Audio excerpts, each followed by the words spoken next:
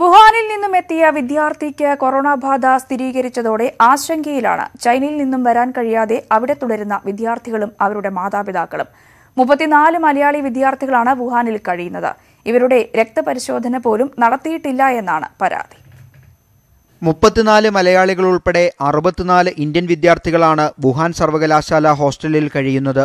ഇതേ സർവകലാശാലയിലെ വിദ്യാർത്ഥിക്കാണ് ഇന്നലെ കൊറോണ വൈറസ് ബാധ സ്ഥിരീകരിച്ചത്. ഇതോടെ ആശങ്കയിലായിരിക്കുകയാണ് ഇവരുടെ കുടുംബങ്ങൾ. ഇതിന്റെ പ്രഭവ കേന്ദ്രത്തിൽ സമീപത്താണ് ഇവിടെ താമസിക്കുന്നത്. ഈ മെഡിക്കൽ യൂണിവേഴ്സിറ്റി ക്യാമ്പസിനുള്ളിൽ തന്നെയാണ് ഈ ഹോസ്പിറ്റൽ സ്ഥിതി ചെയ്യുന്നത്. അത് വളരെ ആശങ്കയിലാണ്. കുട്ടികളുടെ രക്തപരിശോധന ഇതുവരെ നടത്തിയിട്ടില്ലെന്നതാണ് ആശങ്ക വർദ്ധിപ്പിക്കുന്നത്. മാത്രമല്ല, ലോകാരോഗ്യ സംഘടന ആരോഗ്യ അടിയന്തരാവസ്ഥ പ്രഖ്യാപിച്ചാൽ ഇവരെ ഉടൻ നാട്ടിലെത്തിക്കാനാകില്ല.